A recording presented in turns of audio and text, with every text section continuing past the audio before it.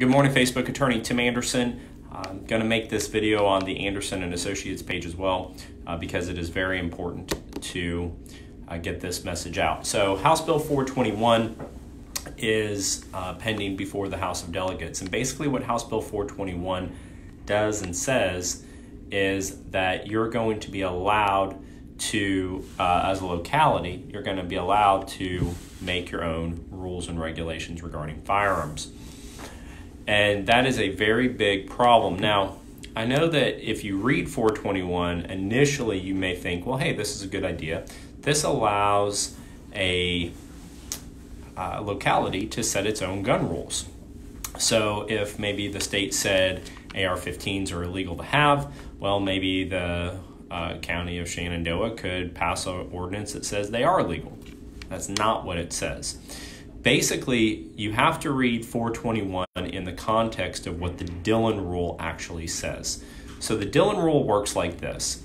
If the state makes a law, the city can make a law that's similar to that law. So for instance, the state has something called disorderly conduct as a crime. Well, in the city of Virginia Beach, we have a city ordinance called disturbing the peace. It's practically the same thing for all extended purposes, but they're allowed to, Virginia Beach is allowed to call it disturbing the peace because it's basically the same thing as the state law. However, why it won't work that way with gun laws is that if AR-15s, for instance, are illegal in the state, the city's not going, or the county's not going to be able to make a law that says they are legal. So the cities can't override the state law. That's the Dillon Rule. Now, why that's important to understand is that essentially what 421 is going to do is the state laws are going to apply across the board everywhere. And then the localities will be able to make additional laws and additional regulations. And so that will be an absolute and total nightmare.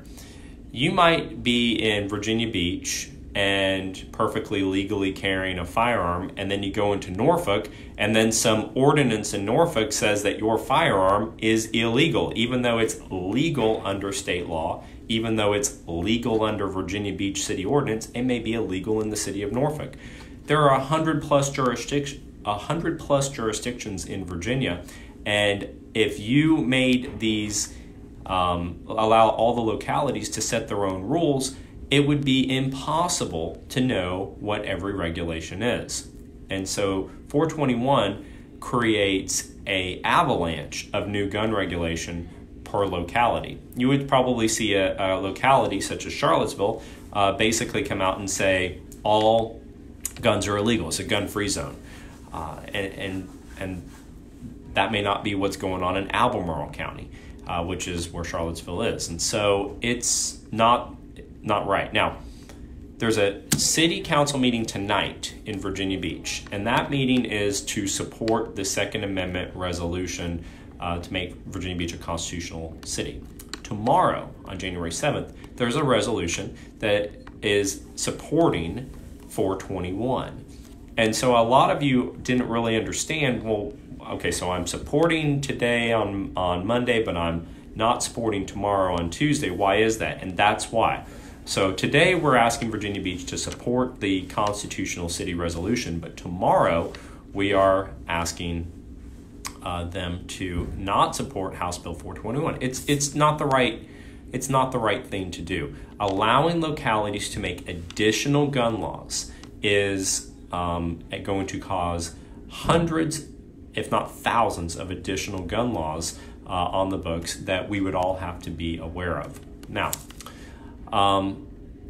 also 421 allows localities to sue gun manufacturers, and I'm not exactly sure what their standing would be to do that, but I will say this, there is a federal code section at 15 USC 7901, which totally preempts localities in the state from being able to sue gun manufacturers.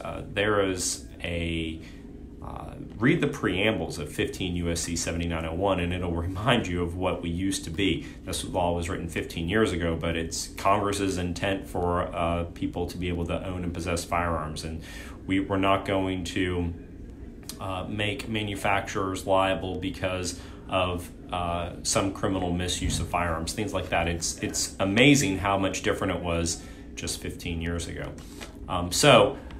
Take a look at that just to read it. It's refreshing to see. It's still the law, by the way, and so it's refreshing to see what Congress said 15 years ago.